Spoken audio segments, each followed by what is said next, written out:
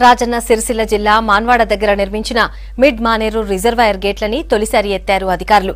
కాళేశ్వరం ప్రాజెక్టులో భాగంగా Gayatri pump house నుంచి ఎత్తిపోతలతో మిడ్ మానేరుకు నీరు విడుదల చేస్తున్నారు. రిజర్వాయర్లోకి 15 టీఎంసీలకు పైగా నీరు చేరింది. దీంతో నిన్న రాత్రి గేట్లు ఓపెన్ చేసి లోయర్ మానేర్ డ్యాంకు నీటిని తరలిస్తున్నారు అధికారులు. రాత్రి 25 గేట్ల నుంచి 30,000 క్యూసెక్కుల నీటిని విడుదల చేశారు. అయితే మానేరు నదీ తీరంలో కొంతమంది గొర్రెల కాపర్లున్నట్లు సమాచారం అందటంతో గేట్లు మూసేసి వాళ్ళని బయటికి పంపించారు అధికారులు. ఆ తర్వాత నీటిని విడుదల చేశారు.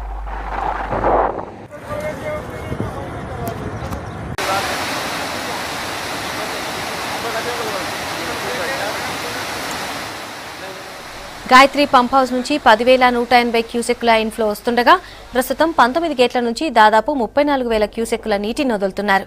ఇవాళ ఉదయం 6 గంటల వరకు డ్యాంలో 311 మీటర్లకు పైగా నీరు చేరింది. రిజర్వాయర్ పూర్తి నీటి నిల్వ సామర్థ్యం 25.87 టీఎంసీలు కాగా ప్రస్తుతం 14 టీఎంసీలకు పైగా నీరుంది.